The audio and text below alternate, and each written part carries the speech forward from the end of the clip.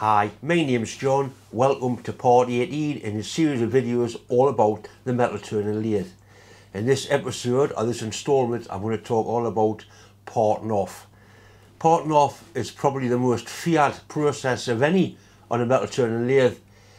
Rightly so as well, because there's so many things that can go wrong, especially on a small lightweight lathe. I can already people commenting saying, John, you haven't got a small lightweight lathe. True, but I did have, and I have done plenty parting off on small hobby lathes. The processes are exactly the same, the theory is exactly the same. What I demonstrate on here stands true for any lathe. Right, that's enough talking. I'll bring the camera in, I'll show you the lathe tool that I use nearly all the time for parting off, and I'll show you one or two variations on the tool that I use. This is the tool hole you'll see me use all the time. That's the blade there, and there the tips there. It was quite expensive, but basically with parting off tools you get what you pay for. The tip is 2mm wide, so it's a nice fine cut. There's a special tool there that goes in with that little hole there, and when you press down on there it levers them apart and you slip a new insert in. The blade's got two ends, so you've got two chances, because what happens is if you crash it and you jam it, it tends to bend down and actually snap that off or bend that. That's enough of what can go wrong. These cut really well, you can cut fairly quickly with them, but you do need quite a bit of power. So that's what I use all the time, and I'm sure you've seen it work. I will demonstrate it again as we get into the video. This is another one, once again with an insert. This one's 3mm wide, so it's a broader cut. Different type of holder. There's a little Allen key in the end, pulls that wedge down. That's what holds the blade in place. This is more the hobbyist type of blade. That's a high-speed steel blade. Here's a section on the end of it. That's fitted in a little holder like that, which goes into the big tool holder of my lathe. This is good, it does do the job. The end's actually ground to a, not a point, but it's got a curve on it. I tend to grind mine flat but at a slight angle. I'll show you what I mean a little bit later on. Here's another one. It's actually a holder I made. It's a tool holder I got given or I bought, and I've welded onto a tool holder that wasn't much use, and that does work quite nicely, as we'll get to see later on. The three most important things about parting off are probably rigidity, and even more rigidity. The stiffer and stronger and shorter you can make the setup, the better. The tool must be on centre height. The tool must be at 90 degrees to the job. I'll set that up next. You also only need enough blade sticking out to part off what you're going to cut. So that blade there will cut into the centre, and we've got all this bit of blade here doing nothing other than create an overhang. So we need to shorten the blade. Blade's held in with 4 Allen keys, or 4 Allen bolts.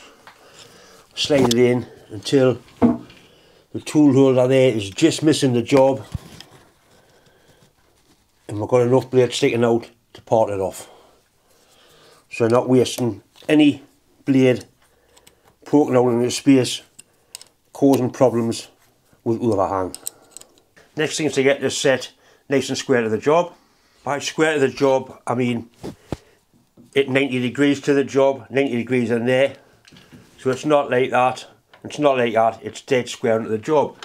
One of the easiest ways of doing it on a piece of bar that's already been machined is to simply leave the nut loose on the tool post, wind that in till it's touching, then lock that up, and that sets you up nice and square to the job. Another way, put a set square on the chuck. Once again, we'll loosen that off so it can move like that. Bring it in until it's all touching, tighten it up, and 90 degrees to the job. Can't beat anything else. Next we'll come on to cutting speeds. If I was machining this is 30mm mild steel bar, I'd machine that probably at 1000 RPM. For parting off, I'd probably use 200 RPM. You're talking about surface speed, and you must remember as you get closer towards the centre, the surface speed reduces. Obviously the outside's running faster than the inside. Well, it's not running faster, but the surface speed's greater. So we're going to try this at 200 RPM. I don't normally put a power feed on when I'm parting off. I normally feed in by hand. I do use lubricant. I sometimes use water, flood, coolant lubricant, but not when I'm taking videos. So all I'm going to use is a little bit of cutting paste in a paintbrush and just dab a little bit of this paste on, and that will lubricate the job. Right, so we'll start things up. That is doing 200 RPM. Wind the tool in, it starts to cut. Keep a nice even pressure on the tool, and just starts cutting, going back off. If it starts to make a horrible noise, there's two things you can do. You can back off, or you can wind it in some more. And normally winding a little bit more takes away the chatter and allows it to part off. It's much better to design a job with a hole through there. It's easier parting off into a hole than it is a solid centre.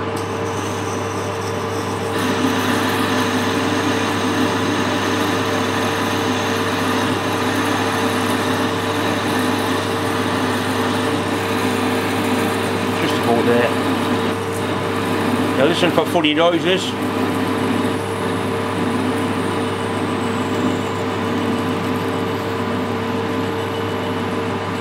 Right, so that was fairly painless.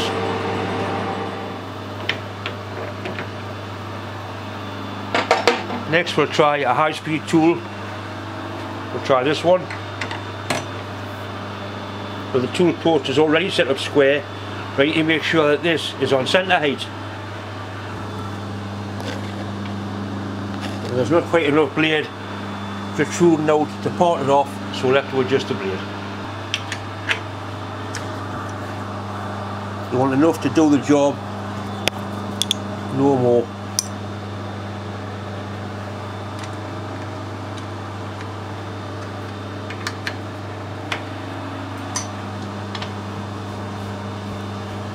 With this type of blade, you can loosen off your tool post again and set that up so that that's touching.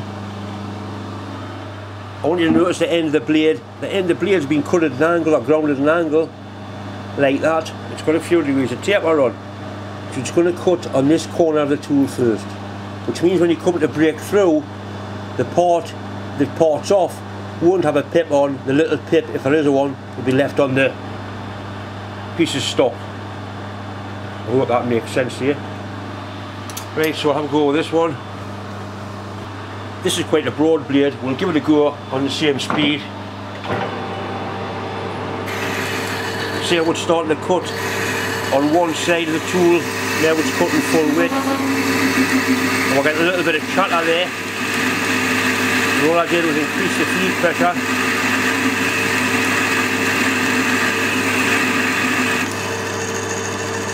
Keep the move going. We're just taking a very broad cut because it's a broad blade.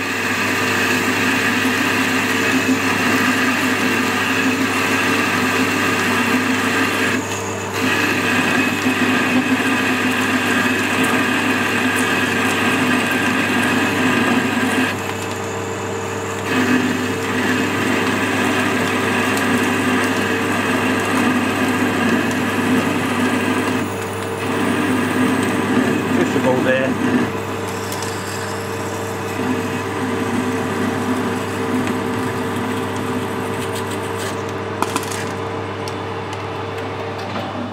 Right, so it's left the pip on that part of the job. This is the smaller high-speed steel blade, and on the end of that, that's been ground to like a point. It's not something I've done, that's the way the blade came. It's like a generic sort of import high-speed steel blade. We'll give that one a try. Once again, exactly the same speed, same lubricant, see what sort of result we get with that.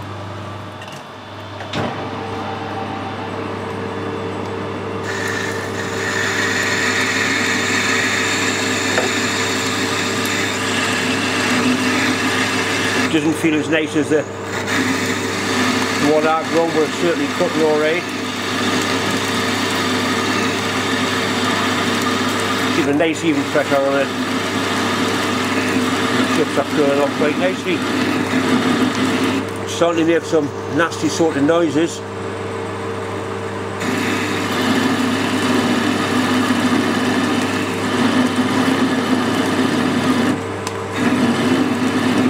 quite a bit more force to drive the tool in.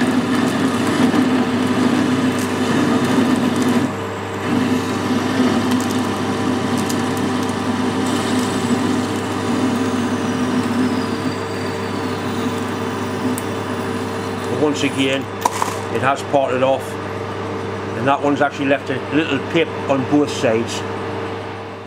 I hope you enjoyed that short video. I hope it helped you in some way.